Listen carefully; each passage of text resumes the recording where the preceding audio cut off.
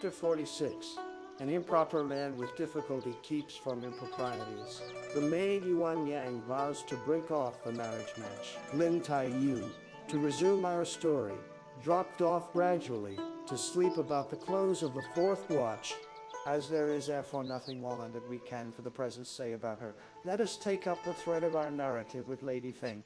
Upon the hearing that Madame Hsing wanted to see her, she could not make out what it could be about, so hurriedly putting on some extra things on her person and head, she got into a carriage and crossed over. Madame Hsing at once dismissed every attendant from her suite of apartments. "I sent for you," she began, addressing herself to Lady Feng in a confidential tone, "not for anything else but on account of something which places me on the horns of a dilemma. My husband has entrusted me with a job, and being quite at my wits' ends how to act, I'd like first to consult with you. My husband has taken quite a fancy to Yuan Yang, who is in our worthy senior's rooms. So much so that he's desirous to get her into his quarters as a secondary wife. He has deputed me, therefore, to ask her of our venerable ancestor. I know that this is quite an ordinary matter, yet I can't help fearing that our worthy senior may refuse to give her. But do you perchance see your way to bring this concern about?" Lady Feng listened to her. "You shouldn't, I say, go and bang your head against a nail," she then vehemently explained. "Were our old ancestors separated from Yuan Yang, she wouldn't even touch her rice. However could she reconcile herself to part from her? Besides, our worthy senior has time and again said, in the course of a chat, that she can't see the earthly use of a man well up in years, as your lord and masters, having here one concubine and there another, that cooping them up in his rooms is a mere waste of human beings. That he neglects his constitution and doesn't husband it, and that he doesn't either attend diligently to his official duties, but spends his whole days in boozing with his young concubines. When your ladyship hears these nice doings of his, don't you feel enamored with that fine gentleman of ours? Were he even to try, at this juncture, to beat a retreat, he couldn't, I fear, effectively do so. Yet, instead of making an effort to turn tail, he wants to go and dig the tiger's nostrils with a blade of straw. Don't, my lady, be angry with me, but I daren't undertake the errand. It's clear as day that it will be a wild goose chase. What's more, it will do him no good, but will, contrariwise, heap disgrace upon his own head. Our Mr. Chia, she is now so stricken in years that in all his actions he unavoidably behaves somewhat as a dotard. It would be well, therefore, for your ladyship to advise him what to do. It isn't as if he were in the prime of life to be able to do all these things with impunity. He's got at present a whole array of brothers, nieces, sons and grandsons, and should he still go on in this wild sort of way, how will he be able to face any of them?" Madame Hsing gave a sardonic smile. "There are endless wealthy families with 3 and 4 concubines," she said, "and is it in ours that such a thing won't do? But were I even to tender him as much advice as I can, it isn't at all likely that he'll abide by it.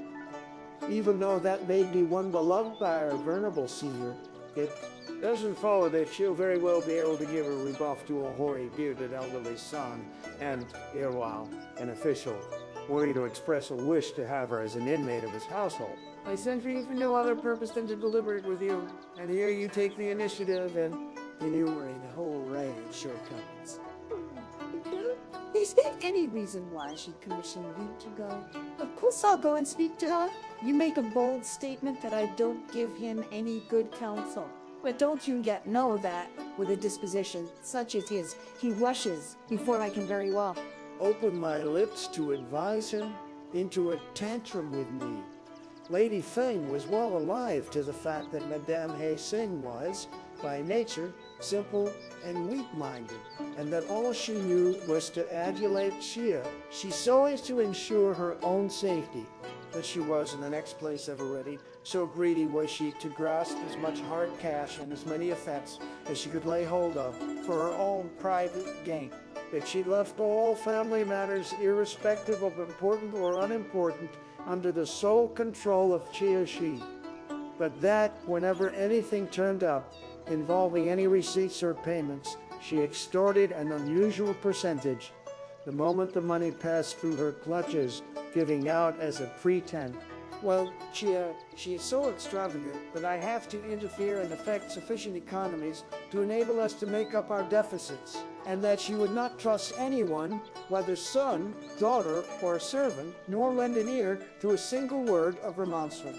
When she therefore now heard Madame Hsing speak as she did, she concluded that she must be in another of her perverse moods, and that any admonitions would be of no avail. So, hastily forcing a smile, "Why, lady," she observed, "you're perfectly right in your remarks. But how long can I have lived, and what discrimination can I boast of?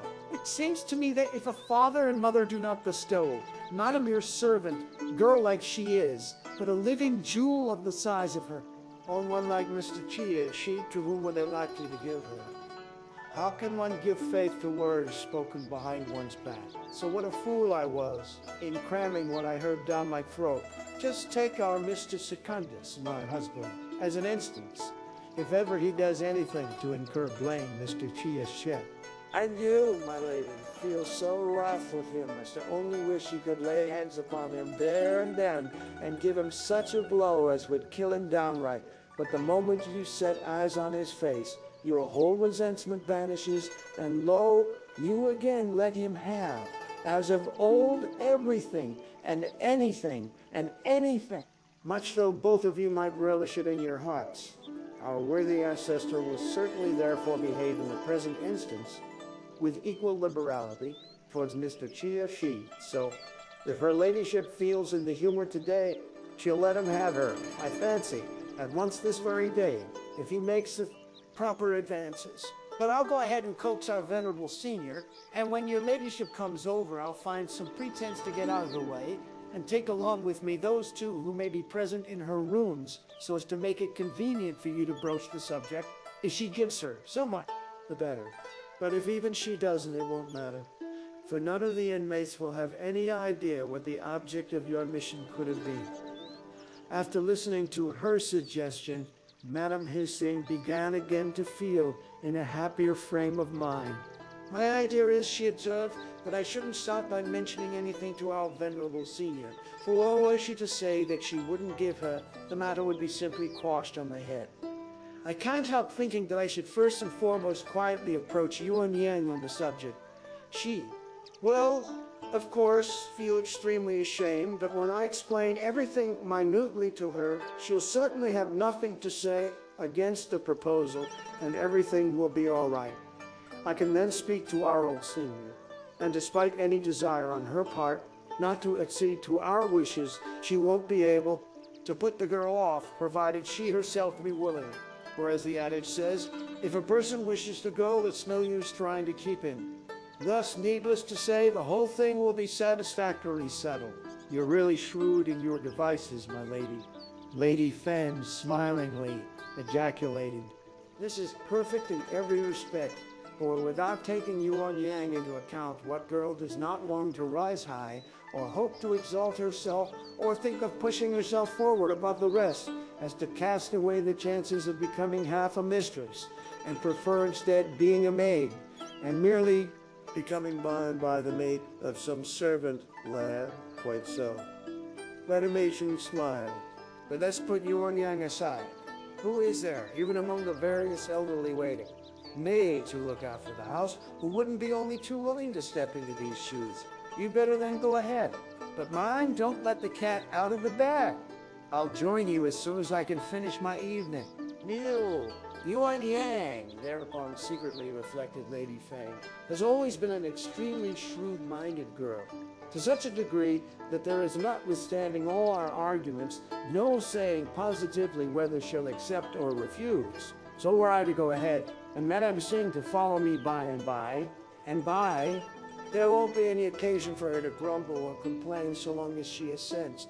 But if she doesn't, why, Madame Hsing, who is so suspicious a creature, will possibly imagine that I've been gassing with her and been the means of making her put on side and assume high airs when Madame Hsing finds then that my conjectures have turned out true again.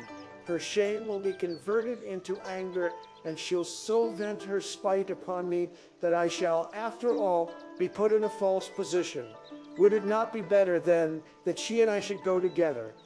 For if she says yes, I'll be all right, and if she replies no, I'll be on the safe side, and no suspicion of any kind will fall upon me.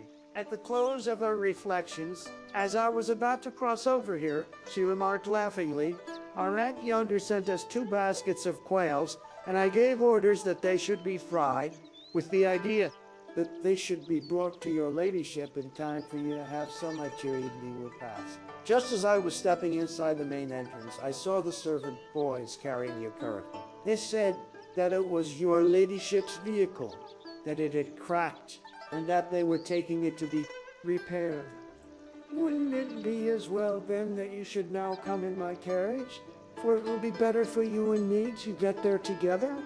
At this suggestion, Madame Hsing directed her servants to come and change her costume. Lady Feng quickly waited upon her, and in a while the 2 ladies got into one and the same curricle and drove over. My Lady Feng went on to say it would be well for you to look up our worthy senior, for were I to accompany you and her ladyship to ask me what was the object of my visit, it would be rather awkward. The best way is for your ladyship to go first, and I'll join you as soon as I divest myself of my fine clothes. Madame Hsing noticed how reasonable her proposal was, and she readily betook herself to old Lady Chi's quarters. But after a chat with her senior, she quitted the apartment under the pretense that she was going to Madame Wang's rooms. Then, making her exit by the back door, she passed in front of Yuan Yang's bedroom. Here she saw Yuan Yang sitting, hard at work, at some needlework. The moment she caught sight of Madame Hsing, she rose to her feet. "What are you up to?" Madame Hsing laughingly inquired. "Let me see. How much nicer you embroider artificial flowers now." So speaking, she entered, and taking the needlework from her hands, she scrutinized it while extolling its beauty. Then laying down the work and scanning her again from head to foot, she observed that her costume consisted of a half-nude, gray thin silk jacket and a bluish satin waistcoat with scallops. That below this came a water, green jute, sloped as if pear, that her face resembled a duck's egg, that her hair was black and shiny, that her nose was very high, and that on both her cheeks were slightly visible several small flat moles. Yuan Yang realized how intently she was being passed under scrutiny, and began to feel inwardly uneasy, while utter astonishment prevailed in her mind. "Madame," she felt impelled to ask, "what do you come for at this impossible hour?" At a wink from Madame Hsing, her attendants withdrew from the room. Madame Hsing forthwith seated herself and grasped Yuan Yang's hand in hers. "I've come," she smiled, "with the special purpose of presenting you my congratulations." This reply enabled Yuan Yang at once to form within herself some surmise more or less correct of the object of her errand. And suddenly blushing crimson, she lowered her head and uttered not a word. "You know well enough, sir," Madame Hsing resumed, "that there's not a single reliable person with my husband. But much though we'd like to purchase some other girl, we fear that such as might come out of a broker's household wouldn't be quite spotless and taintless, nor would one be able to get any idea what her failings are until after she has been purchased and brought home, when she too will be sure, in 2 or 3 days, to behave like an imp and play some monkey tricks. That's why we thought of choosing some home-born girl out of those which throng in our mansion. But then, again, we could find none decent enough. For if her looks were not at fault, her disposition was not proper. And if she possessed this quality, she lacked that one. Hence it is that after repeatedly choosing with dispassionate eye during half a year, he finds that there's only you among that, whole bevy of girls who's worth anything, that in looks, behavior, and deportment you're gentle, trustworthy, and perfection itself in every respect.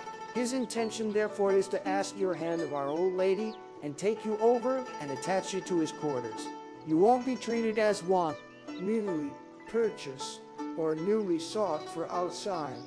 For the moment you put your foot into our house, you'll at once have your face shaved and be promoted to a secondary wife. So you'll thus attain as much dignity as honor. More, you're one who is anxious to excel. And as the proverb says, gold will still be exchanged for gold. My husband has, who'd have thought it, taken a fancy to you. So when you now enter our threshold, you'll fulfill the wish you've cherished all along with such high purpose and lofty aim, and stop the mouths of those persons who are envious of your lot. Therefore, let's go and lay the matter before our venerable ancestor. Arguing a while, she dragged her by the hand with the idea of hurrying her off there and then. Yuan Yang, however, blushed to her very ears, and snatching her hand out of her grip, she refused to budge. Madame Hsing was conscious that she was under the spell of intense shame. "What's there in this to be ashamed?" she continued. "You needn't besides breathe a word. All you have to do is to follow me." Yuan Yang continued to droop her head and to decline to go with her. Madame Hsing, perceiving her behavior, went on to exhort her. "Is it likely, pray," she said, "that you still hesitate? If you actually don't feel inclined to accept the offer, you're, in real truth, a foolish girl. For here you let go the chances of becoming the secondary consort of a master, and choose instead to continue a servant girl. You'll be united in 2 or 3 years to no one higher than some young domestic, and remain as much a bond servant as ever. If you come along with us, you know that my disposition too is gentle. That I'm not one of those persons who don't show any regard for anyone.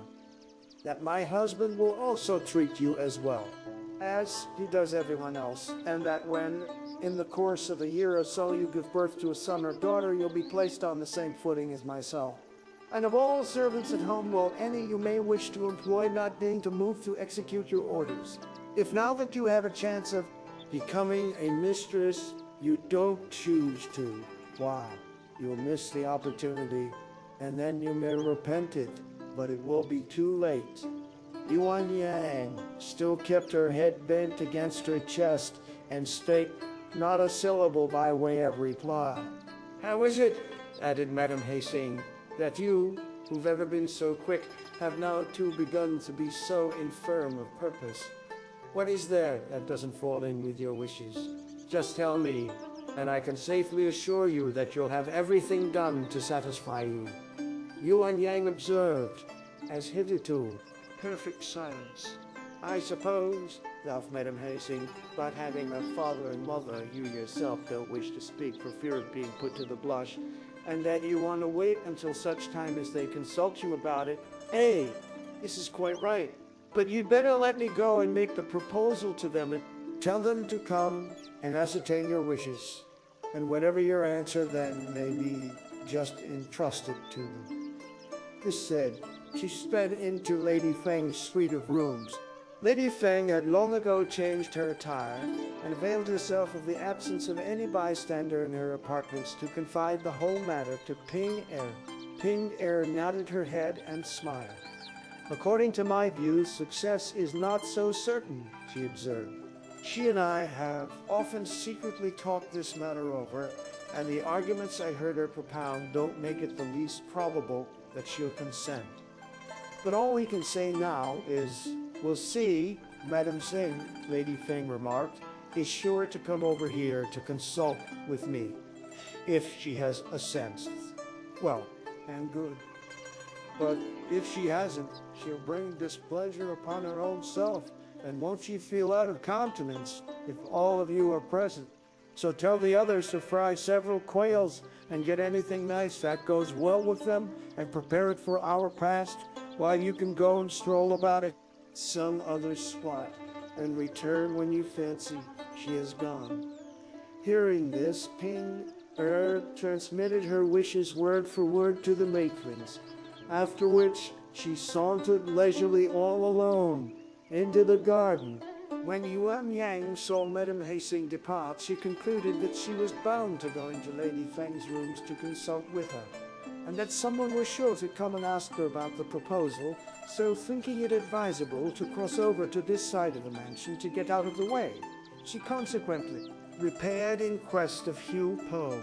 "Should our old mistress," she said to her, "ask for me, just say that I was so unwell that I couldn't even have any breakfast, that I've gone into the garden for a stroll, but that I will be back at once." Yu Po undertook to tell her so, and Yuan Yang then betook herself too into the garden. While lolling all over the place, she, contrary to her expectations, encountered Ping looked round to see that there was no one about. "Here comes the new secondary wife," she smilingly exclaimed. Yuan Yang caught this greeting, and promptly the color rose to her face.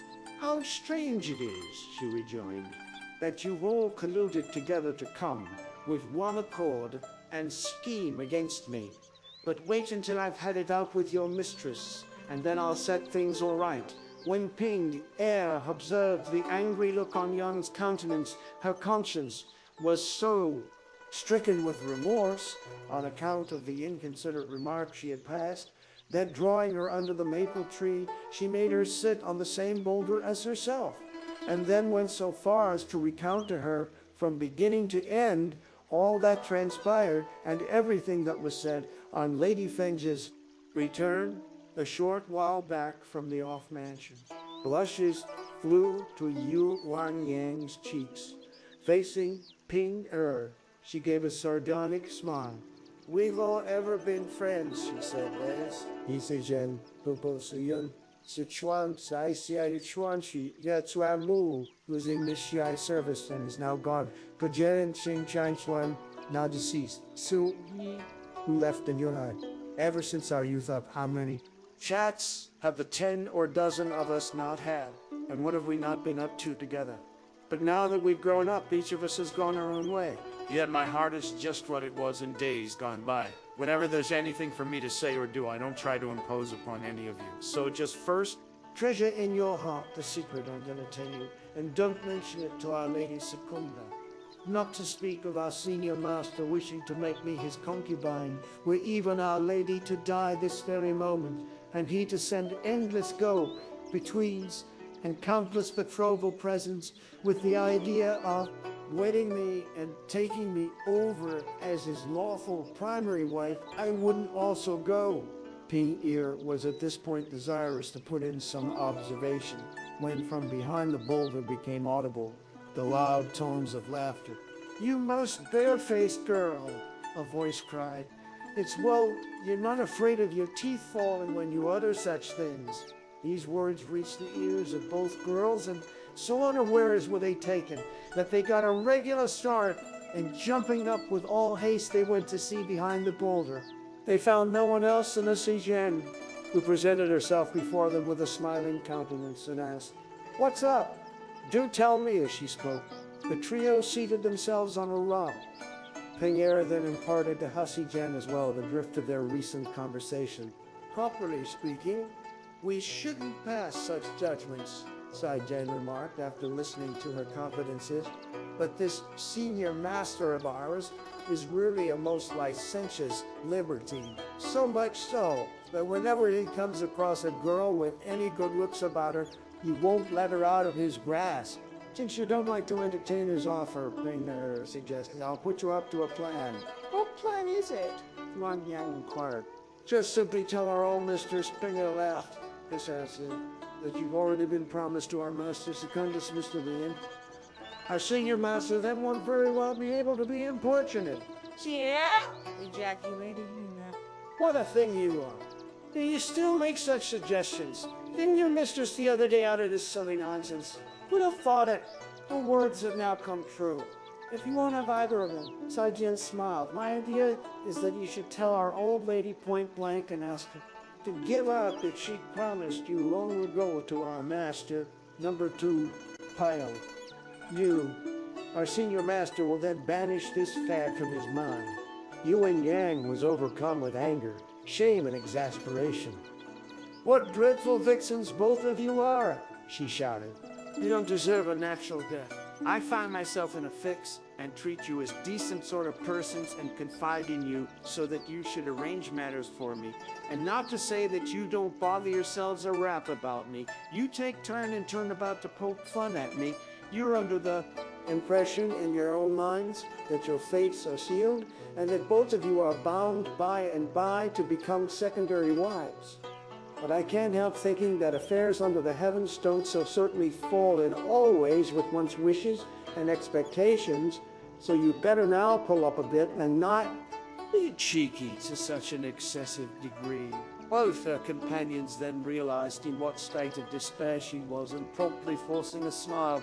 "Dear sister," they said, "don't be so touchy. We've been ever since we were little mites, like very sisters. All we've done is to spontaneously indulge in a little fun spot where there's no one present. But tell us what you've decided to do, so that we too should know, and set our minds at ease." "Decided what?" Yuan Yang cried. "All I know is that I won't go." "That's finished!" "King Gary, I won't go!" "That's finished!" "You mightn't go," she interposed, "but it isn't likely that the matter will drop. You're well aware what sort of temperament that of our senior masters is. It's true that you're attached to our old mistress's rooms, and that he can't just at present presume to do the least thing to you. But can't it be, forsooth, that you'll be with the old dame for your whole lifetime? You'll also have to leave to get married, and if you then fall into his hands, it won't go well with you." Yuan Yang smiled ironically. "I won't leave this place so long as my old lady lives," Yuan Yang protested. "In the event of her ladyship departing this life, he'll have, under any circumstances, to also go into mourning for 3 years. For there's no such thing as starting by marrying a concubine soon after a mother's death. And while he waits for 3 years to expire, can one say what may not happen? It will be time enough to talk about it when that date comes. But should I be driven to despair from being hard-pressed, I'll cut my hair off and become a nun. If not, there's yet another thing, death. And as for a whole lifetime, I shall not join myself to a man. What joy will not then be mine for having managed to preserve my purity?" In very truth, Pinger and Jan laughed. "This vixen has no sense of shame. She has now more than ever spoken whatever came foremost to her lips. What matters a moment's shame?" Yuan Yang rejoined, "When things have reached this juncture. But if you don't believe my words, well, you'll be able to see by and by. Then you'll feel convinced. Madame Hsing said a short while back that she was going to look up my father and mother. But I'd like to see whether she'll proceed to Nanking to find them. Your parents are in Nanking looking after the houses," Ping said. "And they can't come up? Yet, in the long run, they can be found out. Your elder brother and your sister-in-law are besides in here at present. You poor thing are a child born in this establishment. You're not like us two who are solitary creatures here. World. Solitary creatures here. Well, what? Does it matter whether I be born here or not?" Yuan Yang exclaimed. "You can lead a horse to a fountain, but you can't make him drink. So if I don't listen to any proposals, is it likely, may I ask, that they'll kill my father and mother?" While the words were still on her lips, they caught sight of her sister-in-law advancing from the opposite side. "As they couldn't at once get at your parents," Jen remarked, "they, for certainty, told your sister-in-law. All this wench is good for, Yuan Yang shouted, is to rush about as if selling camels in the 6 states. If she heard what I said, she won't feel flattered." But while she spoke, her sister-in-law approached them. "Where didn't I look for you?" her sister-in-law smilingly observed. Leave this one over here. Come on with me. I've got something to tell you." Pierre and Jen speedily motioned to her to sit down, but Yuan Yang's sister-in-law demurred. "Young ladies, pray be seated. I've come in search of our girl to tell her something." Jen and Ping, feigns perfect ignorance. "What can it be that it's so pressing?" they said with a smile. "We were engaged in guessing puns here, so let's find out this before you go. What do you want to tell me? What do you want to tell me? Yuan Yang inquired. Speak out. Follow me, her sister-in-law laughed. When we get over there, I'll tell you. Yes, yes, I'm tired. Is it perchance what Madame Hsing told you? Yuan Yang asked. Since you, miss, know what it's all about, her sister-in-law added smilingly. What else remains for me to do? Be quick and come with me and I'll explain everything. Verily, it's a piece of happiness as large as the heavens. Yuan Yang, at these words, rose to her feet and spat contemptuously. With all her might in her sister-in-law's face, pointing at her. Be quick, she cried abusively, and stop that filthy tongue of yours. It would be ever so much better were you to bundle yourself away from this. What good tidings and what piece of happiness. Little wonder is it that you long and crave the whole day long to see other people's daughter turned into a secondary wife as one and all of your family would rely upon her to act contrary to reason and right. A whole household has been converted into secondary wives, but the sight fills you with such keen jealousy that you would like to also lay hold of me and throw me into the pit fire. If any honors fall to my share, all of you outside will do everything disorderly and improper and raise yourselves in your own estimations to the status of uncles and aunts. But if I don't get any and come to grief, you'll draw in your foul necks and let me live or die as I please. While indulging in this raillery, she gave vent to tears. Ping and Hsing did all they could to reason with her, so as to prevent her from crying. Her sister-in-law felt quite out of countenance. Whether you mean to accept the proposal or not, she consequently said, you can anyhow speak nicely. It isn't worth the while dragging this one in and involving that one. The proverb adequately says, in the presence of a dwarf one mustn't speak of dwarfish things. Here you've been heaping insult upon me, but I didn't presume to retaliate. These two young ladies have, however, given you no provocation whatever. And yet by referring, as you've done, in this way and that way to secondary wives, how can people stand it peacefully? You shouldn't speak so, sighed Ping Er quickly, remonstrating. She didn't allude to us, so don't be implicating others. Have you heard of any ladies or gentlemen who'd like to raise us to the rank of secondary wives? What's more, we two have neither father nor mother, nor brothers within these doors, to avail themselves of our positions to act in a way contrary to right and reason. If she abuses people, let her do so. It isn't worth our while to be touchy. Seeing Yuan Yang resumed, that the abuse I've heaped upon her head has put her to such shame that she doesn't know where to go and screen her face. She tries to egg you two on. But you two have, fortunately, your wits about you. Though quite impatient, I never started arguing the question. She was who chose to speak just now. Her sister-in-law felt inwardly much disconcerted and beat a retreat in high dudgeon. But Yuan Yang so lost her temper that she still went on to abuse her, and it was only after Ping Er and Hsing had admonished her for ever so long that she let the matter drop. What were you hiding there for, Ping Er? Asked Hsing. We couldn't see anything of you. I went to see Gen explained into who'd have thought it I got there gone home. What my suspicions was that I hadn't come across him in his quarters rooms to see how Mr. Polly knew. But a little too late, and they told me that he had, however, aroused as I couldn't make out how it, and I was about to go and hunt him up in Miss Lynn's apartments when I met one of her servants who said that he hadn't been there either. Then, just as I was surmising that he must have gone out of the garden, behold, you came, as luck would have it, from the opposite direction. But I dodged you so you didn't see anything of me. Subsequently, she too appeared on the scene, but I got behind the boulder from the back of these trees. I, however, saw that you two had come to have a chat. Strange to say, though you have 4 eyes between you, you never caught a glimpse of me. Scarcely had she concluded this remark than they heard someone else from behind laughingly exclaim, 4 eyes never saw you, but your 6 eyes haven't as yet found me out.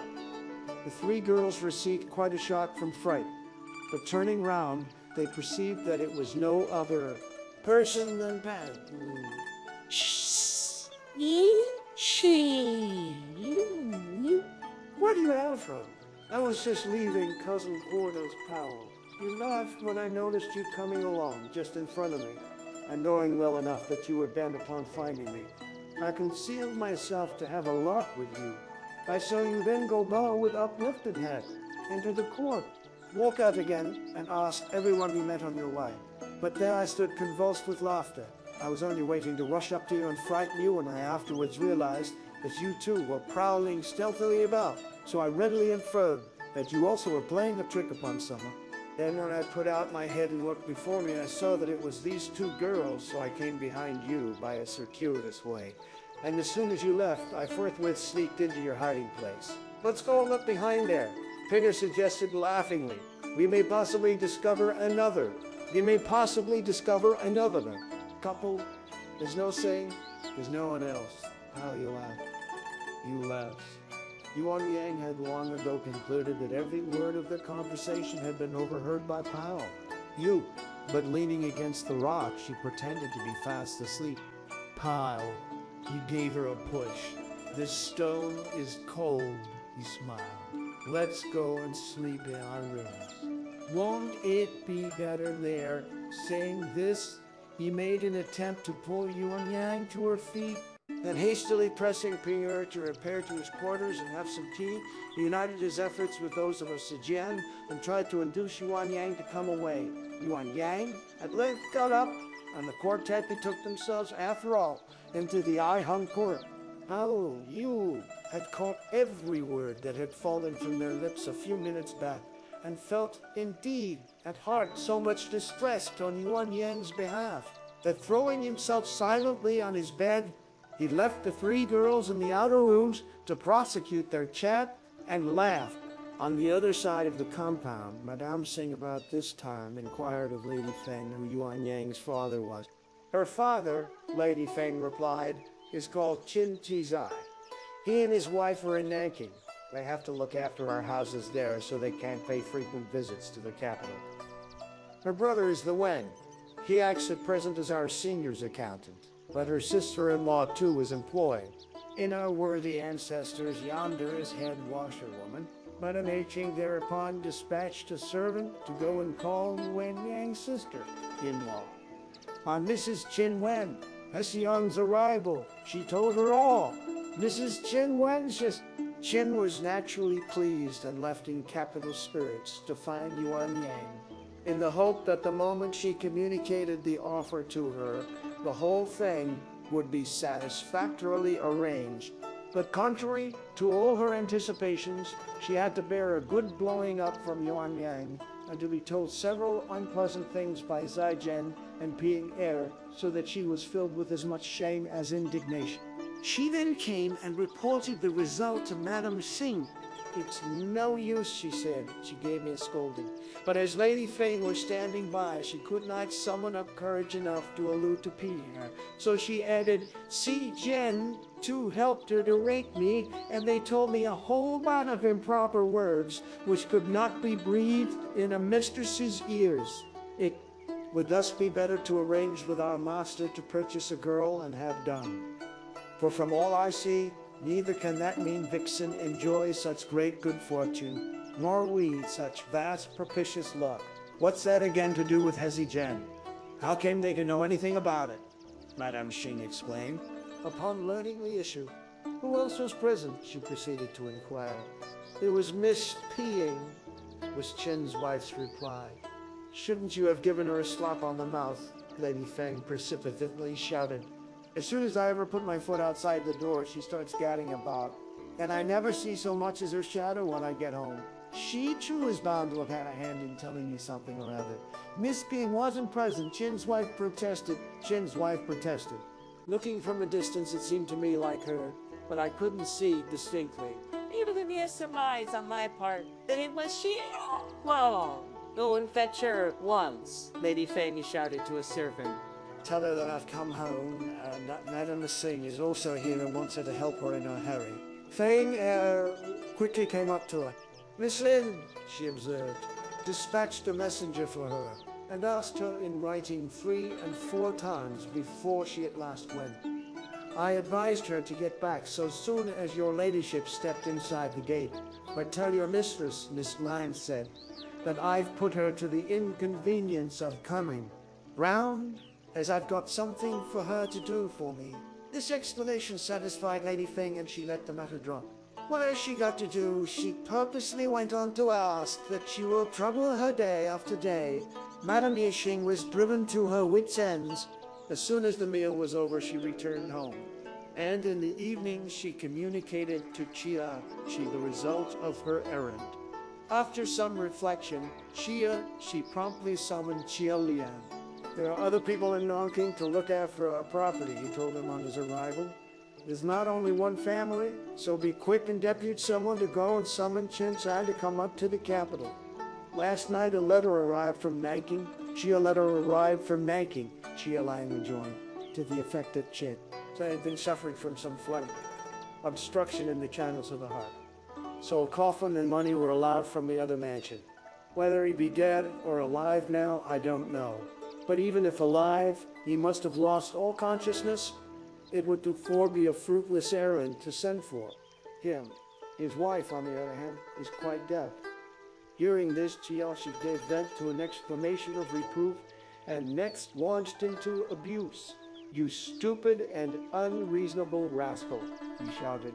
"Is it you, of all people, who are up to those things? Don't you yet bundle yourself off from my presence?" Chia Lian withdrew out of the room in a state of trepidation. But in a short while, she gave orders to call Qin Wen, Cheyenne. Chia Lian, meanwhile, remained in the outer study, for as he neither ventured to go home nor presumed to face his father, his only alternative was to tarry behind. Presently, Qin Wen, hyacinthly Qin Wei, Hyang arrived. The servant lads led him straightway past the second gate, and he only came out again and took his departure after sufficient time had elapsed to enable one to have 4 or 5 meals in. Chia Lian could not for long summon up courage enough to ask what was up. But when he found out, after a time, that she had gone to sleep, he eventually crossed over to his quarters. In the course of the evening, Lady Feng told him the whole story. Then, at last, he understood the meaning of the excitement. But to revert to Yuan Yang, she did not get, the whole night, a wink of sleep. On the morrow, her brother reported to Dowager Lady Chia that he would like to take her home on a visit. Dowager Lady Chia accorded her consent and told her she could go and see her people. Yuan Yang, however, would have rather preferred to stay where she was, but the fear lest her old mistress should give way to suspicion placed her under the necessity of going, much against her own inclinations, though it was. Her brother then had no course but to lay before her Chia's proposal, and all his promises that she would occupy an honorable position, and that she would be a secondary wife, with control in the house. But Yuan Yang was so persistent in her refusal that her brother was quite nonplussed, and he was compelled to return and inform Chia. She flew into a dreadful passion. "I'll tell you what," he shouted. "Let your wife go and tell her that I say that she must, like the goddess Chang herself, who has from olden times shown a predilection for young people, only despise me for being advanced in years, that as far as I can see, she must be hankering after some young men. But it must most likely be Pal. You, probably that too. If she fosters these affections, warn her to at once set them at rest. For should she not come, when I'm ready to have her, who will by and by venture to take her? This is the first thing. Should she imagine in the next place that because our venerable senior is fond of her, she may in the future be engaged to be married in the orthodox way, tell her to consider carefully that she won't very well be able to escape my grip, no matter in what family she may marry, that it's only in case of her dying or of her not wedding anyone throughout her life that I shall submit to her decision. Under other circumstances, urge her to seize the first opportunity and change her mind, as she'll come in for many benefits." To every remark that she uttered, Chen Wen, sighing acquisi. "Yes," he said. "Mind you don't humbug me," she observed. I shall tomorrow send again your mistress around to ask Yuan Yang. If you two have spoken to her, and she hasn't given a favorable answer, well, then no blame will fall on you. But if she does assent when she broaches the subject with her, look out for your heads. Qin Wen, sighing eagerly, expressed his obedience over and over again, and withdrawing out of the room, he retraced his footsteps homeward. Nor did he have the patience to wait until he could commission his womankind to speak to her. Indeed, he went in person and told her face to face the injunctions entrusted to him. Yuan Yang was incensed to such a degree that she was at a loss what reply to make. I'm quite ready to go, she rejoined after some cogitation. But you people must take me before my own mistress first and let me tell her something about it. Her brother and sister-in-law flattered themselves that reflection had induced her to alter her previous decision, and they were both immeasurably delighted. Her sister-in-law there and then led her into the upper quarters and ushered her into the presence of old Lady Cheetah. As luck would have it, Madame Wang, Mrs. Lady Feng, Pao, Shy, and the other girls were, together with several respectable outside married women who acted as housekeepers, having some fun with old Lady Chia. Yuan Yang observed where her mistress was seated, and hastily dragging her sister-in-law before her, she fell on her knees and explained to her, with tears in her eyes, what proposal Madame Hsing had made to her, what her sister-in-law, who lived in the garden, had told her, and what message her brother had recently conveyed to her. As I would not accept his advances, she continued, our senior master has just now gone so far as to insinuate that I was violently attached to Pao. You. Or if that wasn't the case, my object was to gain time, so as to espouse someone outside.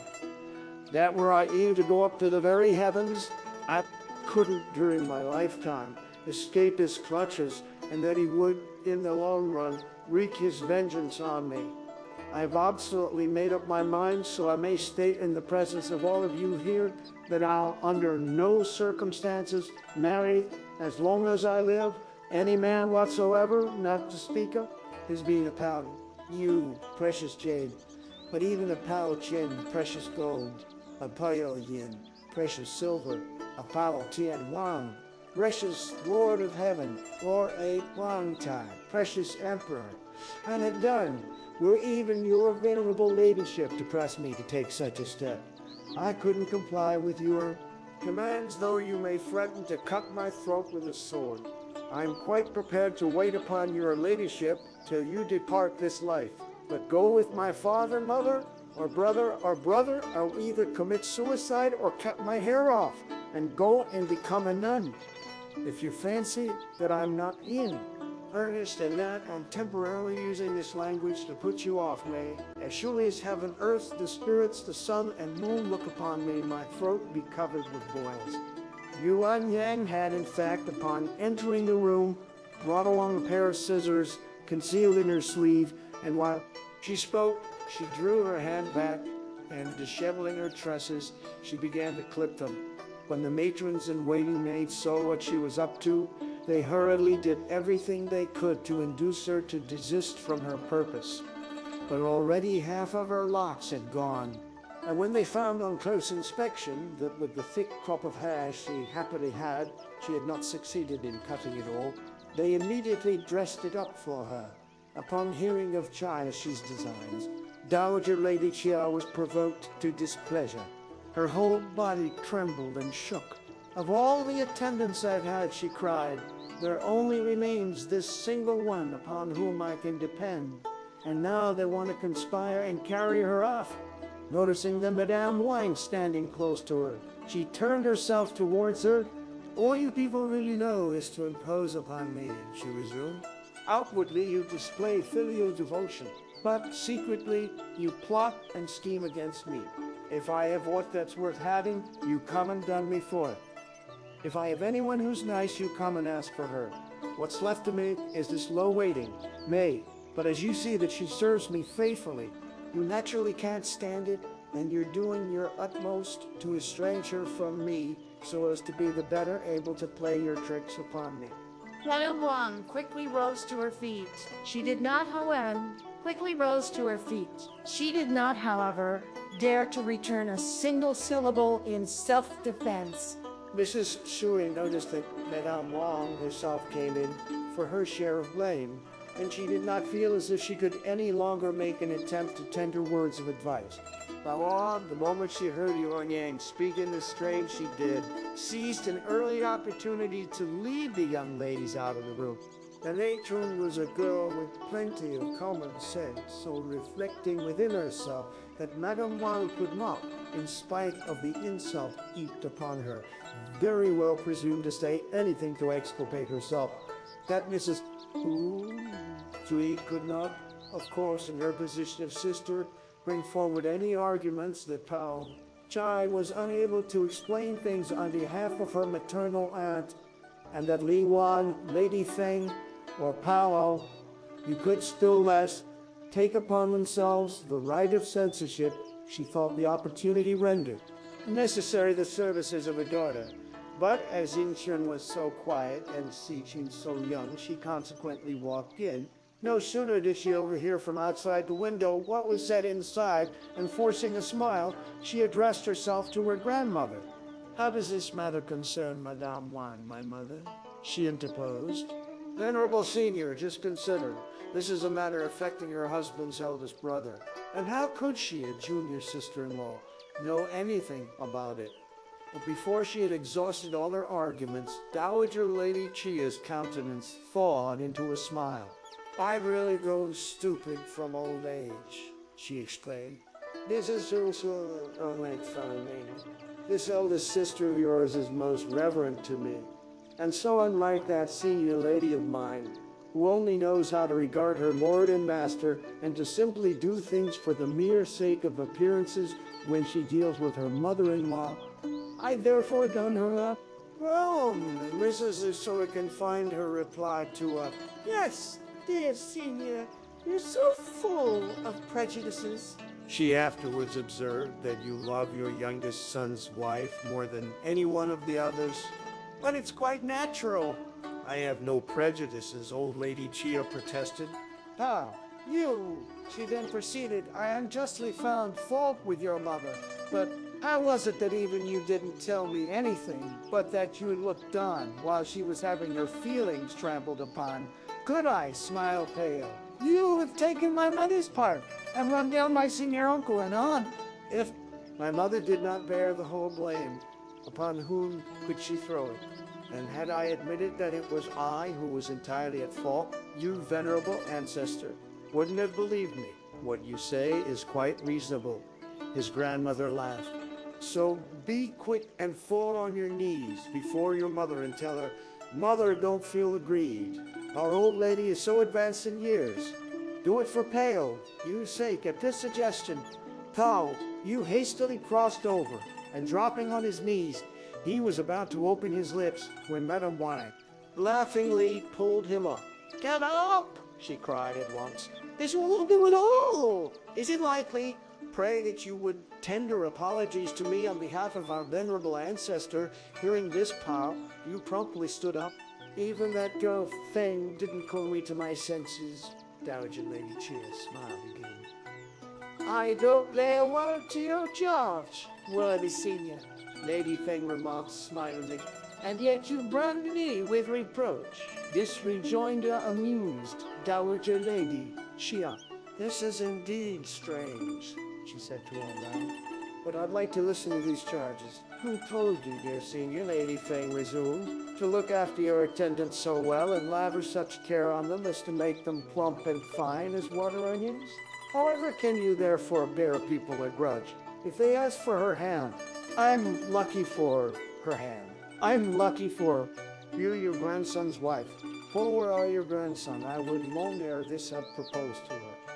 Would I have ever waited up to the present? Is this any fault of mine? Dowager Lady Chia laughed. Of course it's your fault, venerable senior, Lady Feng retorted with a smile. Well, in that case, I too don't want her, old Lady Chia proceeded laughing. Take her away and have done. Wait until I go through this existence, Lady Feng responded. And in the life to come, I'll assume the form of a man and apply for her hand. Take her along, Dowager Lady Chio laughed, and give her to Lion, her to attach to his apartments. And we'll see whether that bare-faced father-in-law of yours will still wish to have her or not. Her is not a match for her, Lady Feng added. He's only a fit mate for such as myself and Pinky, a pair of loutish bumpkins like us to have anything to do with such a one as herself. At this rejoinder, they all exploded into a hearty fit of laughter, but a waiting maid thereupon announced, "Our senior lady has come." So Madame Wong immediately quitted the room to go and meet her.